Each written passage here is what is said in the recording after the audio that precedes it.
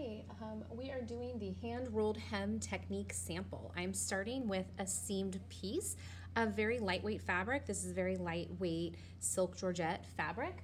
And step one says start with our wrong side up, flip it over, and trim any vertical seams in the hem area to 1/4 inch, or no, sorry, 1/8 inch, and press it to the left.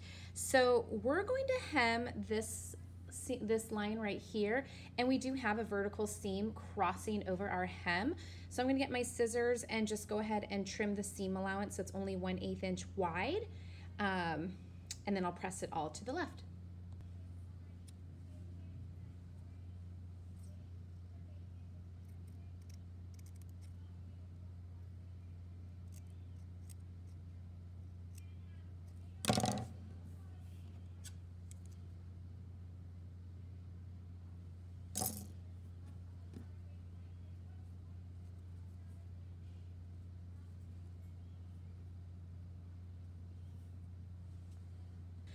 Okay, so the vertical seam has been trimmed to only 1/8 inch wide at our hemline. So step number 2 is to go ahead and thread trace the actual hemline. So again, the hemline is the part that will be folded on once it's done. That's going to set the length of your garment. To help me thread trace this fabric, instead of chalk, I'm just putting down a little bit of draping tape.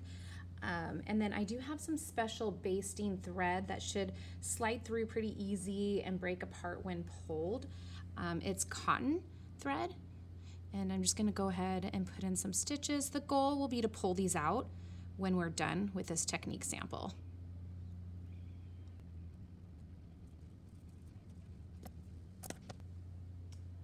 Step 3 asks us to actually machine stitch below our actual hemline.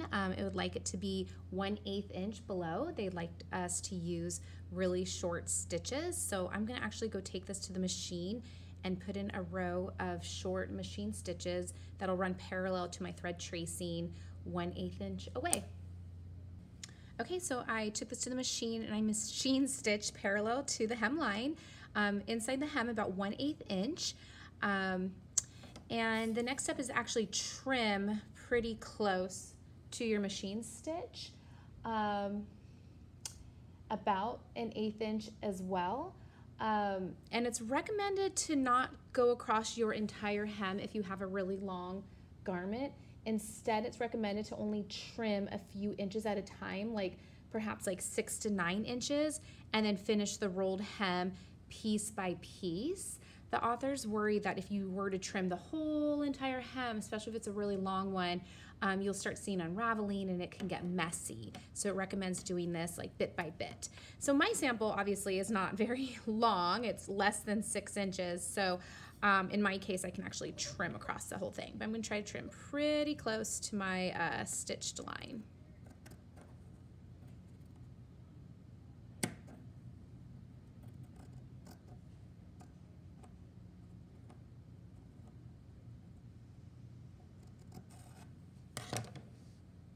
Okay, I'm gonna read the next step out loud. It gets a little tricky now.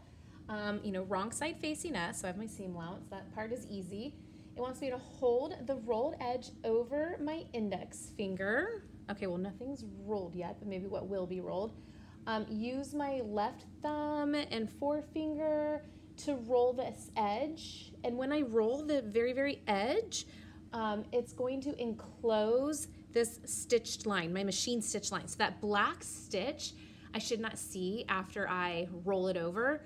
And also, by the way, my thread tracing should be the actual hem. Like it should end up like that. And then this should be rolled over so you don't see the black little stitching, so it'll be enclosed. Ooh, okay. So it's teeny tiny. I'm gonna have to get nimble with my fingers here. It says you can, moisten your finger with the tip of your tongue, so like lick your fingers to help add a little moisture, and that's supposed to help. It says use a fine needle. So my basting needle I used was actually a thicker needle, so I'm switching out to a finer needle. I'm switching threads as well. Let's see here, to a fine machine embroidery cotton or mercerized cotton or silk thread, and about 15 inches long. We're going to anchor the thread in the roll of the hem. And then number 6, we can use slip stitches or fell stitches or whip stitches to hem the roll to keep it from unrolling. I think I'm going to use slip stitches in this demonstration. If we're using slip stitches, the book says to pick up just a single thread on the garment because it will be visible from the right side. So you don't want to take huge long stitches. You can take long stitches in the slip of the hem, which you won't see, but when you grab the garment, just take, one little thread if possible. Okie dokie. Let's see if I can do this. It's sometimes a little tough under a camera, but I will do my best. So here I go.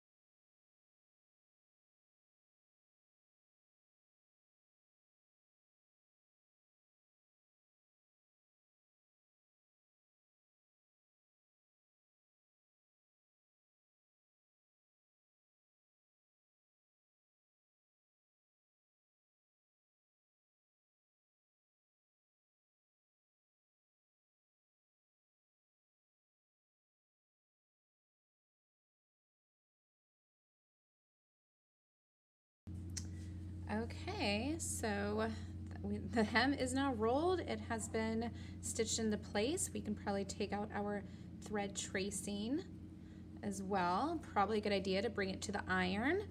And you can see I kind of had a rockier start at the beginning with the roll, and then I was kind of getting the hang of it, and it was a little bit easier for me to kind of roll with my left hand as I kind of got a little bit of practice in. So maybe that will happen to you as well. And there, that's what it looks like. So again, you will see little tiny stitches from when you grab your fabric. Yeah, and the goal is to have the machine stitch hidden. So like I said, a little bit, could have used a little bit more roll, I think, on that side.